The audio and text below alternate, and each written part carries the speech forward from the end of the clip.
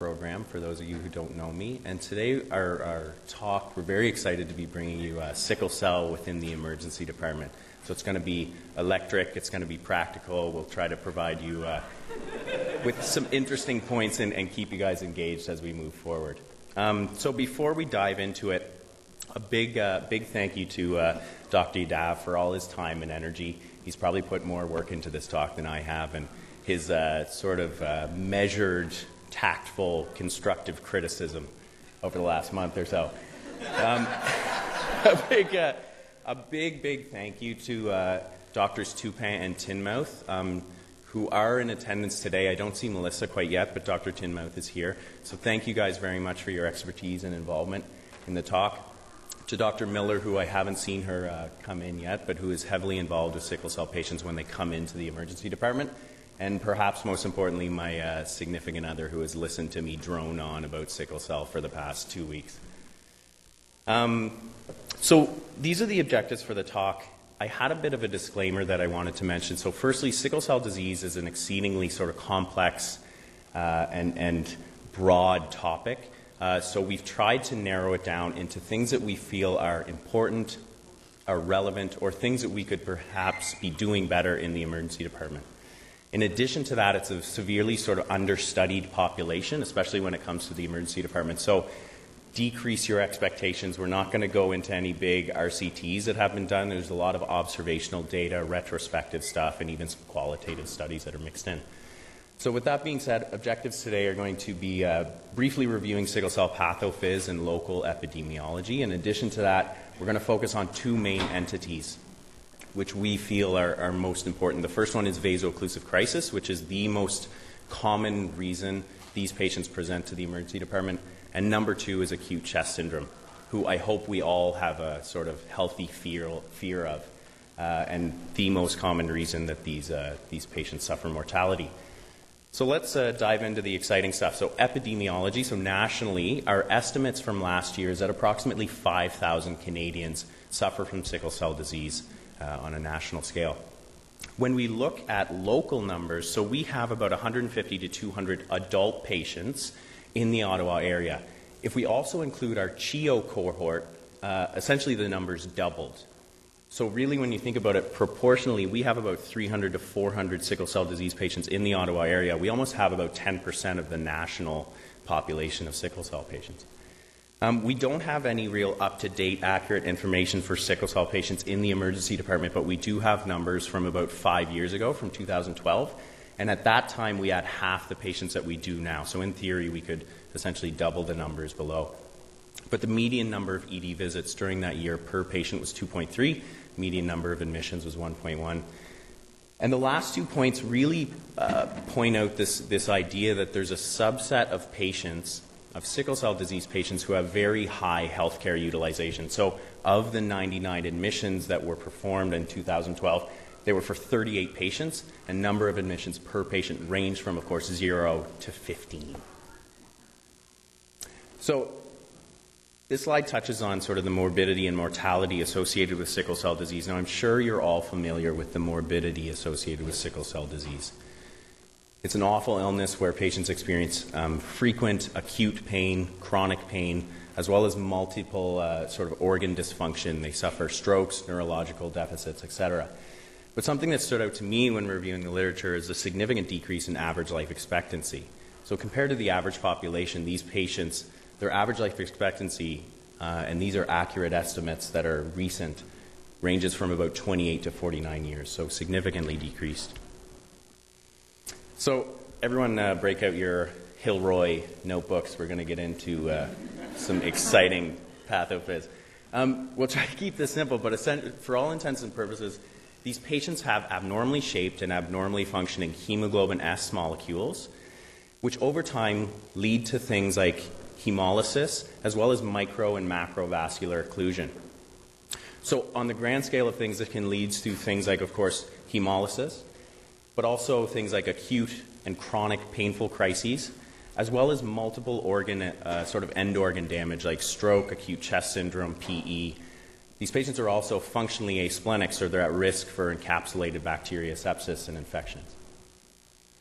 I swear to you, this is the most dense slide for the whole talk. There's a couple important points, and there is some sort of clinical pearls mixed in here. This is a chart from EM Clinics, and the important point we wanted to communicate with this slide is the dichotomy between sickle cell disease and sickle cell trait. Okay, so if we look at the bottom, sickle cell disease really only has a small number of combinations of hemoglobin molecules that can sort of manifest sickle cell disease. So one is hemoglobin S paired with a hemoglobin S gene, which is termed SS disease. Then there's SC disease, and then there's S in combination with any of those subtypes of beta thalassemia. And what you see on the right side, the rectangle that's on the right side, is this idea that there's varying severity of clinical manifestations for these patients depending on their genotype. And it's also somewhat dependent on the concentration of hemoglobin S within their circulating volume. And this is going to be an important point that we'll touch on later in the talk. But by using things like exchange transfusion, we can decrease the concentration of hemoglobin S that's circulating within their system and minimize the risks of things like vaso-occlusive pain or other complications. So all that aside, I really wanted to quickly touch on sickle cell trait. So classically, we're taught that patients with sickle cell trait are not at increased risk for things like painful crises, for things like multi-organ dysfunction, when in reality, there's a few exceptions to that rule that are important to us as emerge docs. So the first one is that patients with sickle cell trait, when they're exposed to things like prolonged exertion or exercise, they're at increased risk for things like rhabdo, things like sudden death as well. In addition to that, at altitude or with hypoxia, they're at increased risk for things like splenic infarcts. But perhaps most importantly, whenever we see a patient in the department with a hyphema who has sickle cell trait, they're at similar risk to patients with sickle cell disease for glaucoma and increased intraocular pressure. So when you see a patient with hyphema and sickle cell trait, you should be concerned and you should call ophthalmology. So let's dive into a case. So I don't have a reference for this picture, but it's from Fiddy's Instagram. I don't know why Fiddy was admitted to hospital, or why there's so many plush animals around him, or why he's so displeased about it. But let's say you're working an ob shift, and the next chart you pick up is for a sickle cell disease patient, known to hematology. He's a 22-year-old guy.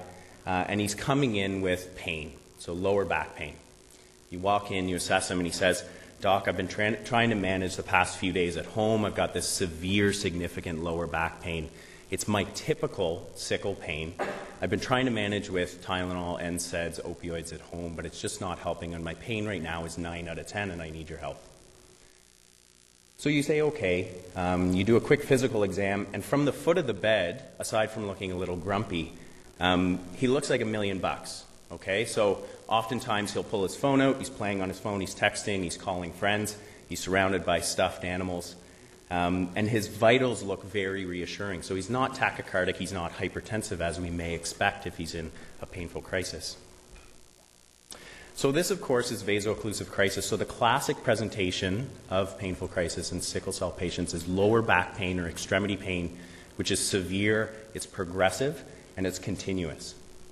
It's classically taught that there has to be some type of physical precipitant, like an illness or an infection or an injury or something like that, when in reality a lot of experts sort of condone the fact that one of the most common causes of vaso-occlusive pain is just psychological stress. So there doesn't necessarily have to be a physical precipitant. Your priorities when you see this patient, of course, as you all know, it's a diagnosis of exclusion.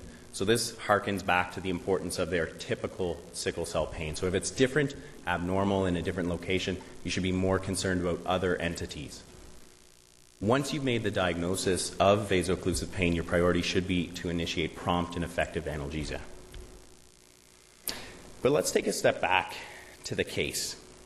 So all of these things that are included on the slide, normally when we see, maybe not the stuffed animals, I know that sort of snowballed into a bad joke, but normally when we see patients within the department with these things and they're telling us that they have 9 out of 10 pain or 10 out of 10 pain, the first thing that comes to mind is they're maybe not being forthcoming, there may be drug seeking. So before we dive into some of the literature behind this, I wanted to touch on the fact that it's a well-documented phenomenon for these patients that they will not mount that typical sympathomimetic or catecholinergic response to pain. So there's been multiple studies, one of them is quoted there, but they sort of match up sickle cell patients presenting with a painful episode to age-matched controls, and they show that with painful episodes, their heart rate and their blood pressure is not different from age-matched controls. So they typically do not mount that response. Now, in addition to that, these patients will often have painful episodes even starting in childhood. So they're often taught sort of behavioral techniques and distraction techniques. So instead of sitting in the bed grimacing and focusing on their pain, they'll talk with friends, they'll play on their phone, they'll play with stuffed animals. They'll try to do anything that they can to sort of distract themselves away from the pain. What confounds that even further is the fact that there's no real reliable objective way to measure their pain, so there's no lab test. There is one exception to that rule, which is the concentration of hemoglobin S, which we talked about before. So effectively, when the concentration of hemoglobin S for these patients is below 30 to 40%, you can, in theory, effectively rule out something like a painful crisis. Now, you're probably all wondering, why don't we just order this when they come in? We only run it twice a month at TOH. So it's not available to us as emerge docs. It's typically just for patients who are on exchange transfusions. In addition to that, markers of hemolysis like LDH, like Billy, lack sensitivity. So they might be elevated, and if they are elevated, it somewhat increases your chances that you're dealing with a vaso-occlusive crisis. But if they're normal, it should not reassure you. So taking a step back to this ideal that a lot of us may have this drug-seeking paradigm when we see these patients, this was a reasonably nice study that was published in Annals of Emergency Medicine in 2013. And it was a cross-sectional survey that they collected from just under 700 emergency providers attending ACEP in 2011. And essentially what they did was, the first thing that they did in these surveys is they sort of stratified providers into those who maybe felt more negatively or had negative attitudes towards sickle cell patients to those who felt more positively or had more positive attitudes toward patients. And they used a validated tool to do that. And then after that, they essentially asked them to self-report their analgesic practices when it comes to treating these patients. And one of the most important and perhaps disheartening results was, as you see at the bottom, so emergency providers in the highest quartile of negative attitudes toward these patients were 20% less likely to redose opioids within the guideline recommended 30 minutes. Now, what about from a patient's perspective? So again, bear with me as we go through qualitative literature during ground rounds. So this is a face-to-face interview study with just under 70 young adult U.S. sickle cell disease patients. And while they were conducting these interviews, essentially they focused on a few main things. They focused on, number one, why do these patients seek care? What type of barriers they normally experience or normally think of that cause them to delay their care?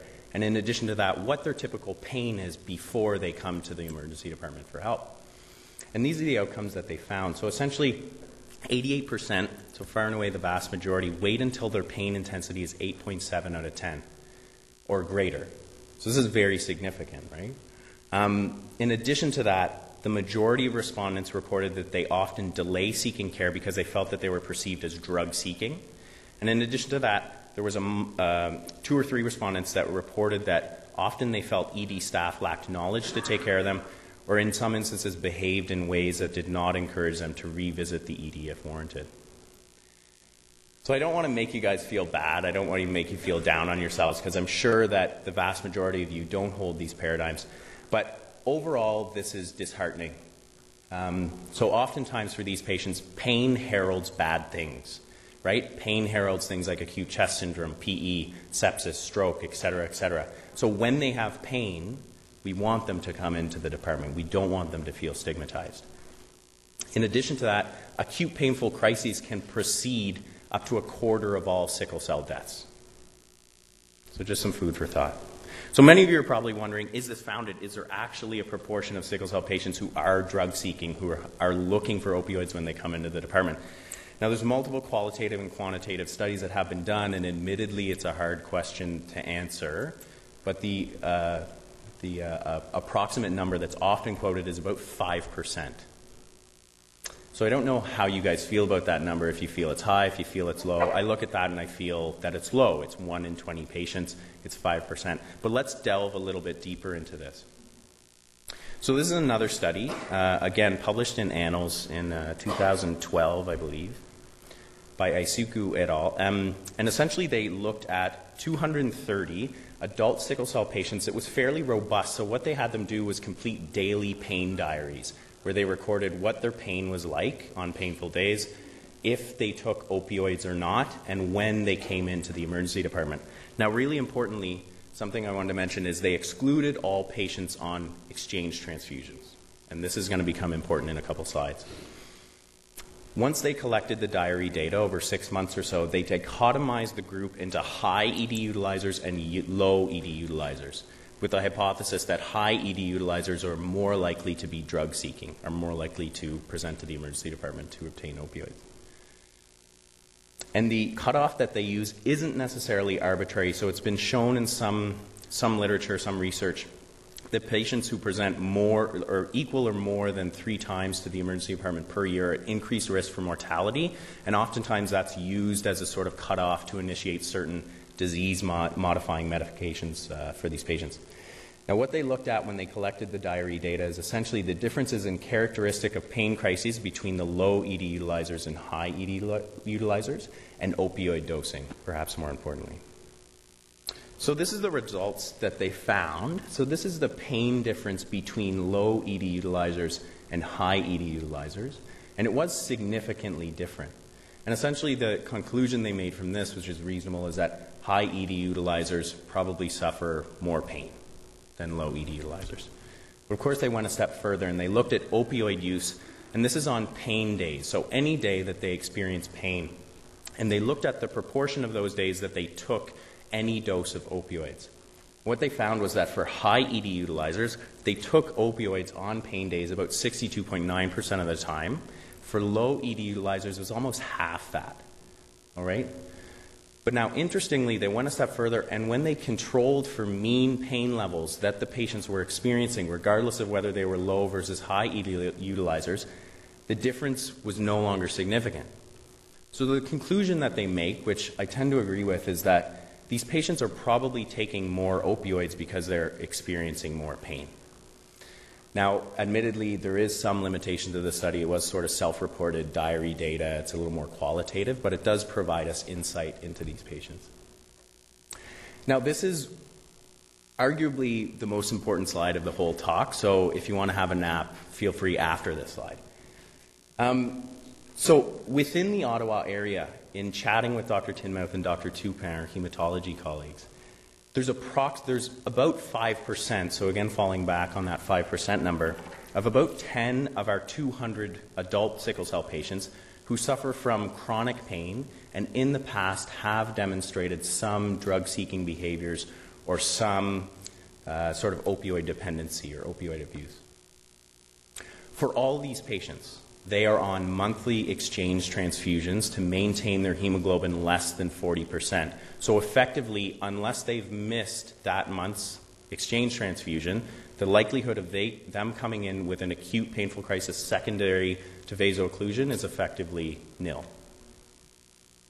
In addition to that, the majority of these patients have chronic pain, like robust chronic pain clinic follow-up, and they each have a select order set for when they present to the emergency department with acute pain. Now, through working with Dr. Miller, who I don't believe is here today, we're hoping in the next month or two that we're going to institute like specific ED care plans for them and little icons that pop up on Oasis. But for the time being, when you see a sickle cell disease patient, check and see if they're on monthly exchange transfusions, and if they are, then look in their documents to see if they have chronic pain clinic follow-up, to see if they have one of those protocols that's outlined. So let's take a step back and talk really quickly about investigations in vaso-occlusive crisis. So we already touched on the fact that there's no real objective laboratory marker that's available to us in the emergency department to help with their diagnosis. But I wanted to chat really quickly about the value of the retic count in the evaluation of any sort of sickle cell disease patient when they present. So when we get a CBC, The way to interpret it is looking at their hemoglobin and comparing it to their baseline, because of course, as most of you know, a lot of these patients are sort of chronically anemic, chronically low anemia. So you compare it to their baseline. If it's lower, which means a drop of 10 to 20, your next step is to look at the reticulocyte count. So if they're appropriately reticking, then it's more likely that they're suffering from something like sequestration or hemolysis because their bone marrow is functioning. If their retics are low, inappropriately low, then you should be more concerned about something like an aplastic crisis, which most of us are familiar is caused by parvovirus B19 and requires some supportive care for about a week and a half while they get through it. Now, you should be somewhat reassured if their hemoglobin is at baseline, but you should still ask about cardiopulmonary signs and symptoms to rule out an acute chest syndrome, but we'll chat about that a little bit later on. So let's get into the nitty-gritty, the exciting stuff, and treatment of vaso-occlusive pain when these patients present. We're fortunate enough to have two recently published guidelines. So the one on the left is a Canadian Hemoglobinopathy Association, which was published in 2015. And the one on the right is the US version, the NIH, which was published in 2014. So not only is this arguably the greatest film ever made, but it also provides a really nice analogy of how we should be treating these patients when they come in with vaso-occlusive pain, okay? Just like Dominic Toretto would do. So a lot of you are probably wondering, a lot of you are probably curious what I mean by that. So in terms of, that one sort of fell flat. So in terms of recommended target triage times, these are the guideline recommendations for both Canadian and US. So we should be initiating parenteral opioids in these patients when they present within 30 minutes of triage or within 60 minutes of registration. In addition to that, we should be reassessing their pain every 15 to 30 minutes, and we should be considering dose escalation until their pain is controlled. And typically they recommend an escalation of about 25%, their current dose of opioid. So the question comes up, are we doing this? Are we meeting these milestones? And I'm sure most of you can probably guess the answer already. But this was a study that was published in Academic Emergency Medicine by Tanabe et al. And it was published in, it was recent, I think 2015 or something like that. Essentially, it was a before and after study. It was fairly robust. It was a multi-center study, and it was a bit of a QI study. So the before cohort was in centers that didn't have a sickle cell protocol that was in place. And then the after and the implementation that they sort of made was this implementation of a sickle cell disease protocol. And for all intents and purposes, the protocol was sort of founded in this idea that they need rapid initiation of parenteral opioids with frequent reassessment.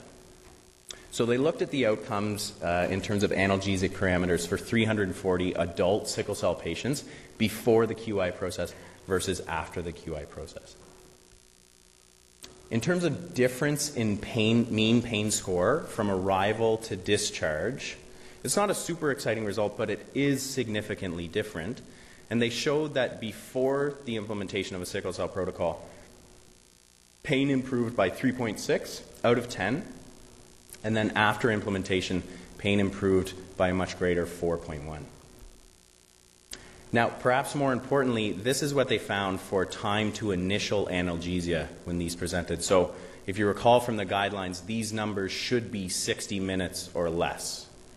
So not only are these centers, and probably us, not hitting these marks, but a sickle cell protocol made things a little bit worse, okay? Now, this wasn't statistically significantly different, so it's not necessarily the fact that they implemented a protocol. And their explanation for these numbers was a little bit convoluted, and they had multiple explanations, including ED overcrowding. But probably the most important one that they mentioned was that a lot of these patients, the vast majority, are under-triaged. So the current guidelines recommend, the U.S. guidelines, that essentially when these patients present to the department, they should be classified as our equivalent of a CTAS-2, when in these studies the majority were sort of CTAS-3s, CTAS-4s. Let's get into some practical stuff and the treatment of vaso-occlusive crisis. So let's start with some soft and fluffy non-pharmacologic stuff. So in speaking with our hematology colleagues, there's no fantastic evidence for adjuncts in terms of non-pharmacologic stuff that we can provide. But the vast majority of these patients, when they're at home, anecdotally find that heat really, really helps their pain. So they'll use things like hot water bottles, hot packs, warm blankets, things like that. And even when they go up to the floor, when they're admitted in a painful crisis, a lot of them are provided or they bring their own heat. So this is something easy that we could do in the department after you do your physical exam, after you let them know what the plan is. Just grab them a couple warm blankets and bring them to them. So let's move on to a more pharmacologic approach to pain for these patients. Both the guidelines recommend that we really should be approaching them almost as if they have cancer pain and using the WHO analgesic ladder. So starting with those foundational analgesics like Tylenol, like NSAIDs, as well as adjuncts, and then after that, initiating opioids, and like we talked about, parenteral opioids. In terms of the recommendations specific to opioids, what they recommend is either hydromorphone or morphine, and they recommend parenteral forms, and they recommend against the use of intramuscular injections because, as most of you know, sort of unreliable in terms of pharmacodynamics and pharmacokinetics.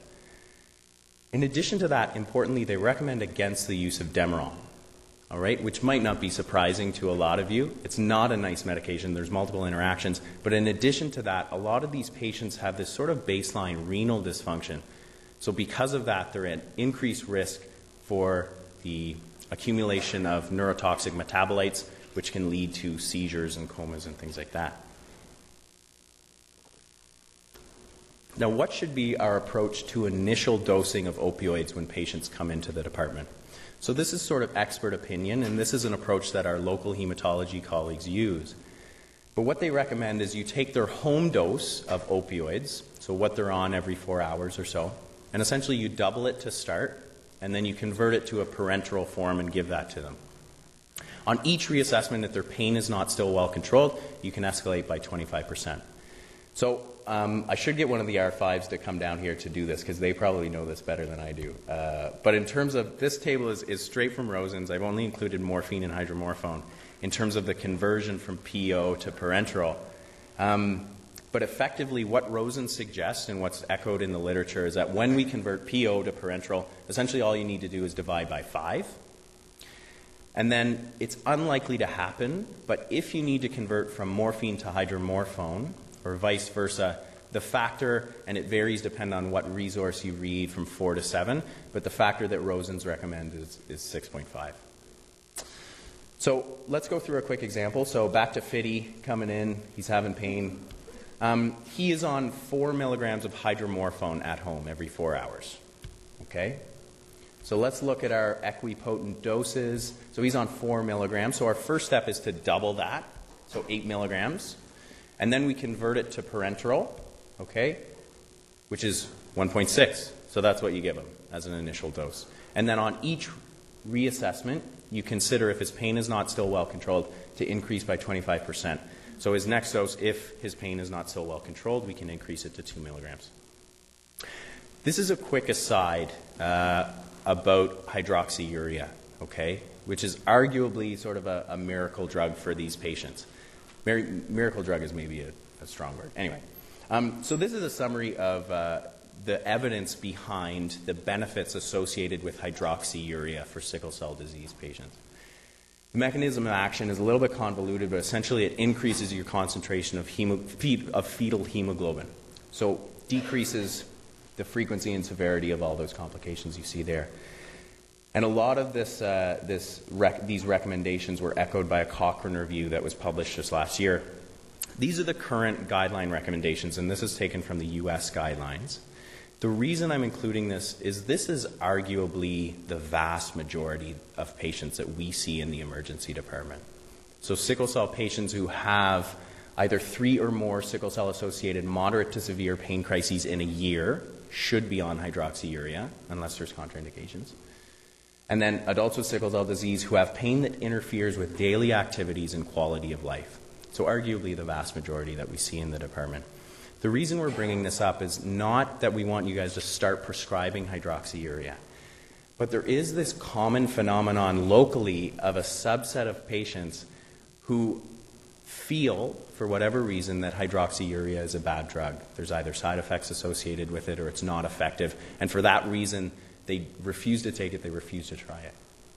So this harkens to the importance of this teachable moment within the emergency department. So when these patients present and they're at their wits' end and they're not managing well with opioids and adjuncts at home, we should chat with them and say, listen, have you heard about this hydroxyurea? Have you chatted with your hematologist about it? It could decrease the frequency and severity of your painful episodes when you come into the department. And if they're interested, it's not a matter of us starting it, it's just a matter of sending a consult to their primary hematologist. So let's talk really quickly about IV fluids and O2, and we'll try to go through this fairly quick. So traditionally, it was always thought that all these patients should get IV fluids and should get O2. By hemodiluting them a little bit, you increase their perfusion. By giving them more oxygen, you're decreasing the proportion of sickled cells that they have in their bloodstream. When in reality, this isn't necessarily the case, okay? So there has been some evidence to show that bolusing these fluids can lead to things like congestive atelectasis and pulmonary edema, which can then lead to acute chest syndrome. So you're making a bad situation even worse. The guidelines currently recommend that we shouldn't be bolusing patients who we feel are euvolemic. We should only bolus if they're hypovolemic. And if we consider to put them on an IV maintenance fluid, the only really indication is if it's a severe crisis or if they're unable to drink or tolerate PO fluids or if they're NPO for whatever reason. So this is our sort of takeaway point for our IV fluids. So don't bolus them unless they're hypovolemic, and PO fluids are preferred in mild to moderate cases. If patient is NPO or unable to tolerate PO intake, that's when you should consider starting an IV maintenance. And the same goes for oxygen. So the importance that there's never really been a study to show that oxygen supplementation improves outcomes for vaso-occlusive crisis in terms of pain or resolution of pain episodes. There has, in fact, even been case series studying this and showing this strange phenomenon of oxygen-related decrease in hematopoiesis, in some cases requiring transfusion. So the guidelines currently recommend that we shouldn't be aiming for an O2 sat of 100%, something more reasonable like 95 or even 92, some experts sort of propose as a better target. So this is a quick recap of approach to vaso-occlusive crisis. So number one, don't worry about drug seeking, but you should check OASIS to make sure they're not in that subset of patient, in that 5% who's on monthly exchange transfusions and followed up by the chronic pain clinic. If they are, they will have an acute pain protocol that you should follow. In addition to that, if you do see a patient who's not one of this known cohort, and you feel as though they are exhibiting some drug-seeking behaviors, then it shouldn't affect how you treat them then and there with the in the department, but you should communicate your concerns with their primary hematologist. And just as an aside, any patient who's placed on the sickle cell disease protocol has their ROT faxed to Dr. Tinmouth's office. Of course, what we chatted about, so be fast and be furious like Dominic when you treat their pain, and minimize IV fluids and supplemental O2 as well. So really quickly, because we don't have a lot of time left, we'll just chat about future directions here at the Ottawa Hospital. So as most of you know, we have a sickle cell disease protocol. The last time it was updated was some time ago, so it's a little bit updated. So we do have some proposed changes that we're going to approach CPQS with in the coming month or so. These are the current exclusion criteria. We feel they're reasonable. We feel there's nothing really to change with that, but we will add on this caveat that if the patient is on monthly exchange transfusions and followed up by the chronic pain clinic, they shouldn't be placed on the sickle cell disease protocol. In addition to that, right now, when you put a patient on the sickle cell protocol, all comers get oxygen to aim for 100% SpO2. So we'll change this to reflect more of the guidelines. And in addition to that, we're adding a little caveat at the recommendation of our hematology colleagues that if they find that oxygen helps their pain or makes them more comfortable, then it's entirely reasonable to try it. And then IV fluid, so much akin to oxygen. Currently, all comers, unless they have a history of CHF, receive a bolus and then get put on an IV maintenance rate of fluids. So we're going to change this again to reflect more of the guidelines. So bolus if they're hypovolemic, and then PO hydration is preferred over IV maintenance. These are our current opioids, so I know there's a lot of text, but I want you guys to focus right on the bottom. So currently on our sickle cell protocol, Demerol is on it, meperidine is on it right now, so we will propose that we just take this off. These are a few other things, so trying to make blood work optional, adding some adjuncts, and then some minor changes in the antiemetics as well, but something to perhaps keep an eye out for in the coming month or two. So back to our case. Oh, no. I gave away the punchline. So, shit. So let's say you treated this guy effectively, you gave him warm blankets. Oh, I don't even want to say anything. You go back to reassess him and you give him parenteral opioids and increase at 25% PRN. And when you go back, his pain is much better. It's like 6 or 7 out of 10. But as you probably guessed now, he's a bit short of breath. He's got a productive cough. He's got a little bit of chest pain as well. So you get worried. You put on the pulse ox and he's hypoxic now. His SpO2 is about 90%. So you order a chest x-ray, and this is what it shows. Okay?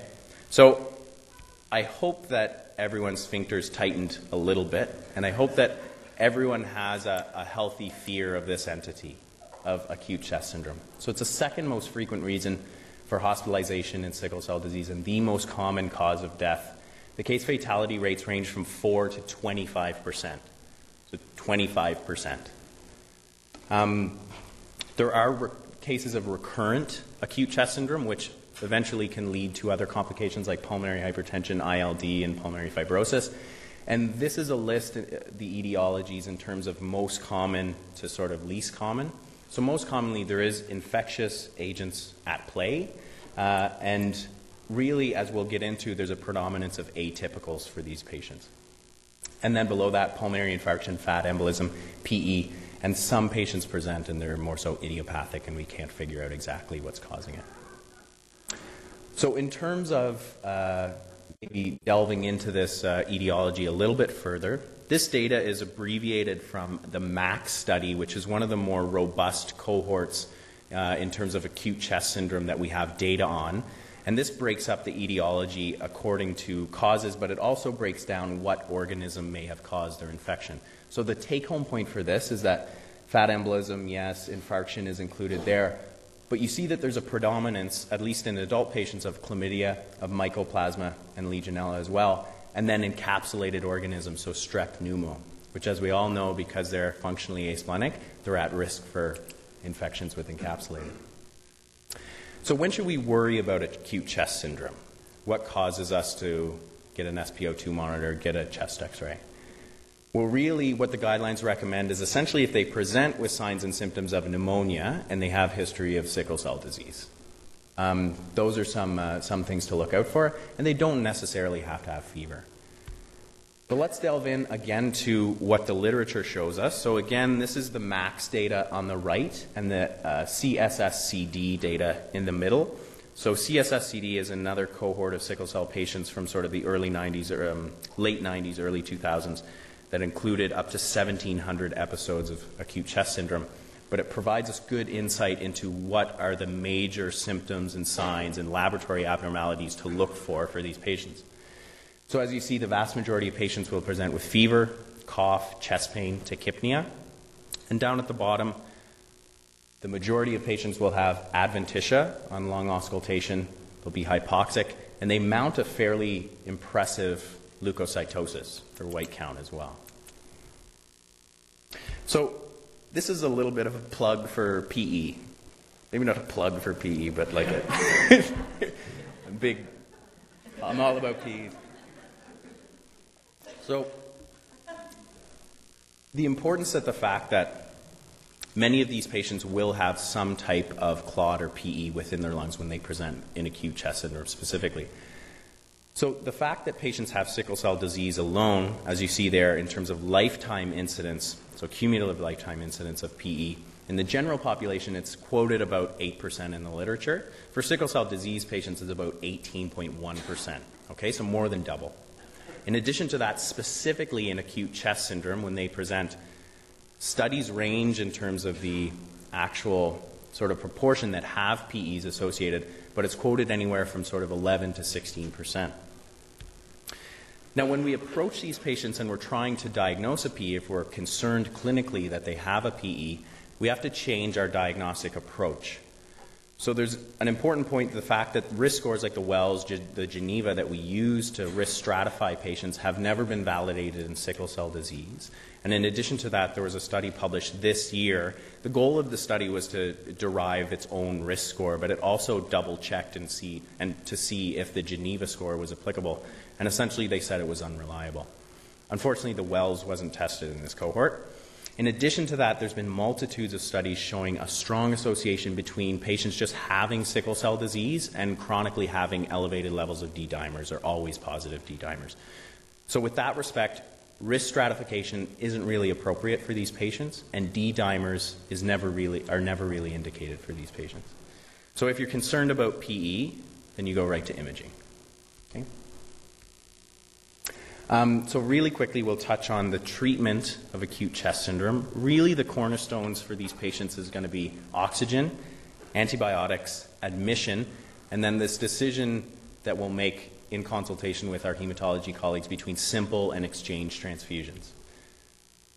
So as we chatted about, they do have a large predominance of atypical organisms, but are also at risk for encapsulated bacteria. So the guidelines currently recommend that all patients presenting with acute chest syndrome get a cephalosporin, so an IV cephalosporin, and then a PO macrolide. Local hematology practice is also to consider adding coverage for resistant strep pneumo species, so adding on something like IV Vanco. Unfortunately, it's not echoed in the guidelines currently, but it is local practice to consider that. In terms of exchange versus simple transfusion, it's a little bit out of, I don't know about you guys, it's a little bit out of my wheelhouse.